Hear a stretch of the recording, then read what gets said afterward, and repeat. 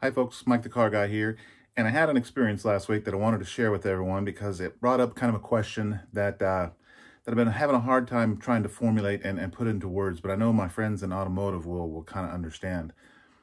I'm wondering if the words consumer experience have been thrown around so much recently in the last couple of years by third-party vendors and people in automotive, whether it's a website provider or a texting company, even a DMS, whatever the concern is, has the term consumer experience just become kind of a marketing buzz phrase that really doesn't get the attention it deserves. And here's what I mean. Last week, I had the opportunity to stop into a dealership I wasn't familiar with, that I didn't know anybody at, because I had an engine light come on in my Jeep. Now, backing up for 35 years, I honestly can't tell you the last time I've had my vehicle repaired by someone that I didn't know and know quite well. Working at a dealership, I knew the service team quite well, good friends with them all. So when my vehicles needed service, I'd walk in the morning, walk by the service drive. Hey, Joe, here's the keys to my vehicle. When you guys get to it, can you get an oil change? I think a light came on. Whatever the situation was, I've really never had to rely on someone I didn't know, take their word for things, and try to establish any trust with them, because I already had it. I already knew them, and I knew that the vehicle would be taken care of. There was a comfort level already established. Last week, I'm driving down the freeway, actually on my way to a dealership. Light comes on the dash. I know where there's a Chrysler Dodge Jeep store, so I pull off, pull in. Guy walks up to the window. Hey, do you have an appointment this morning? No, I don't, man. I was just driving down the freeway. I apologize. I should have called ahead, but a light just came on. He goes, yeah, there's no way we're going to be able to get it in and get it looked at. Okay. Well, I'll take it back home. I don't want to keep driving it like this. Can you let me know when you'd be able to get it looked at? And you guys are close enough to my house, I can bring it out. They're not my normal dealership that I work with, but I didn't want a chance driving the vehicle any farther than I had to. Another guy walks out. He goes, you got a light on? He goes, let me look at the light. Step out. He gets in. He goes, you know what, let me get my scanner. This may be something that we can at least get an idea of what's going on while you're here before I let you drive home and incur any kind of damage. I go, cool, that'd be awesome. I appreciate your help. Walks in, gets the scanner, plugs it in. It was the evap code because I didn't tighten the gas cap. Shame on me. Felt like an idiot. Cleared the code, should be no problem. Keep an eye on it, but that keeps you on the road and lets you go where you need to go. And I was feeling kind of stupid because here I am, this big time car guy, and I don't tighten my own gas cap, and the light comes on and I freak out, right? So I said, well, while I'm here, the truck needs an oil change. It keeps telling me every time I start the car that it needs an oil change. He goes, man, I can't help you. He goes, my nearest appointment is probably going to be a week out. And even when you come in for an appointment, it's a 2 to 3 hour wait. And I go, wow, okay. So, well, thanks for letting me know.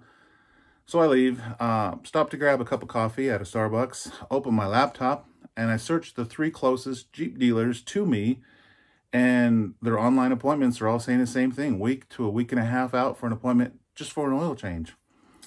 So as much as I didn't want to, because I'm kind of loyal to dealerships, my business is dealerships, I work with dealerships, try to help dealerships at every chance I get, I drove it out to a Valvoline quick service that I've been to a couple times, pulled in, pulled on the rack, and literally in less than 30 minutes, all the fluids were checked, everything was verified, air pressure on the tires, lube oil and filter, everything was done. They checked my air cleaner. It's a phenomenal service.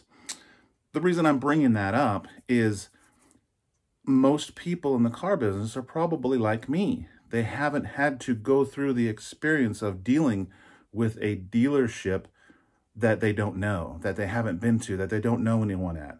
If you work at a dealership, you're probably familiar with the service team, or if you're in service, you know, if you're like at a domestic and you're a tune-up tech, you know, the trans guy. So if your transmission is giving you problems, you just have Steve over in transmissions take a look at it.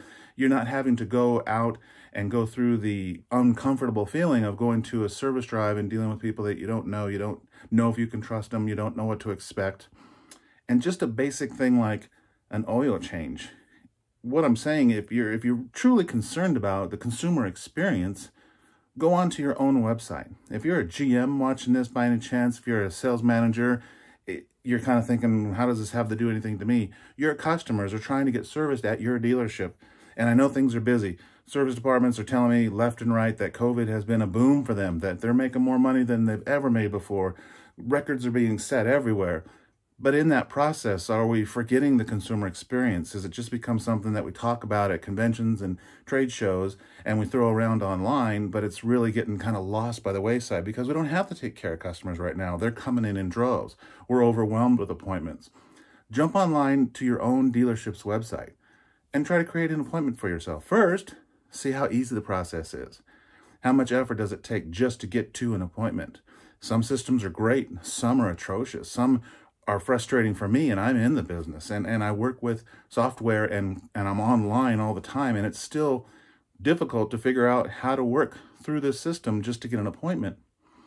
Try calling into your store. Try going through the process blind, like you've never done it before. Just take a step back and look at it and say, are you really looking at the consumer experience? Or are you just taking somebody else's word that this is the latest product that consumer experience is going to increase? This is going to increase your customer satisfaction tenfold, and you need to pay us for this because customer experience, consumer experience, consumer experience, consumer experience. If it's just a word that we've thrown around so much now that it becomes blasé, then we really need to readdress it. Customer experience, or the consumer experience, isn't something that is going to diminish as inventory increases, as the supply chain eases up and things become more readily available, and inventory all of a sudden across town is better than yours, and you're fighting for that customer's attention. We're all going to go back and reevaluate the consumer experience. So why not do it now? Why not be ahead of the game? There's going to be a time when appointments are hard to come by, when things open up and everything's rocking and everybody's doing their thing, and you're going to be scrambling to get customers into the service drive. Then isn't the time to try to figure out how to make your consumer experience better. Now is. Now we really, really need to focus on making sure that we haven't forgotten the consumer experience.